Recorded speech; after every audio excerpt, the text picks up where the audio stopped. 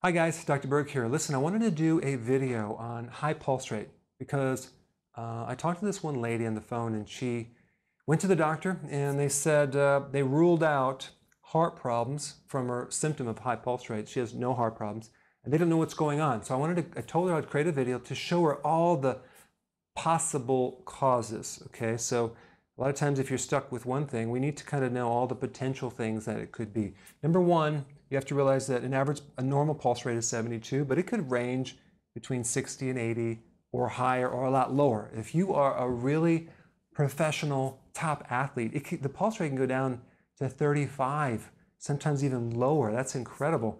But I've seen people have a resting pulse rate of 110, just like when they're resting, it's just boom, boom, boom. Now, in a little infant, normal is 120, but as you get older, it should come down.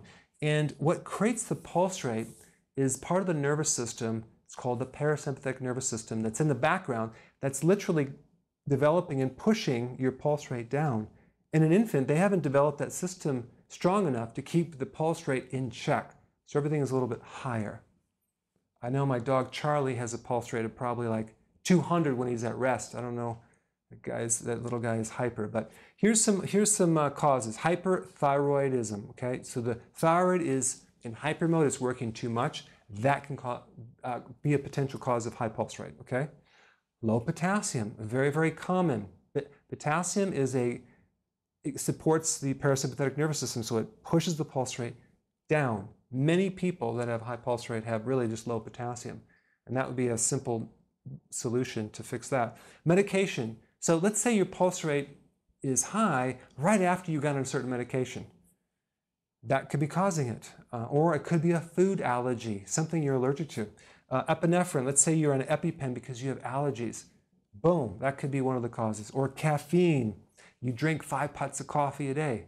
You know, that's the obvious one. Or your nicotine, you're a chain smoker. Well, that can increase the pulse rate. And then the heart problems, it could be some dysfunction in the heart itself, or adrenal issues. Adrenal controls a lot of hormones that are related to the flight or fight mechanism. It can either increase adrenaline, it could increase cortisol, it can deplete potassium, a lot of things. These are just things to look at if you're trying to get your pulse down. Thanks for watching. Let me do that over again. Press the subscribe button. Just press this button right here, subscribe.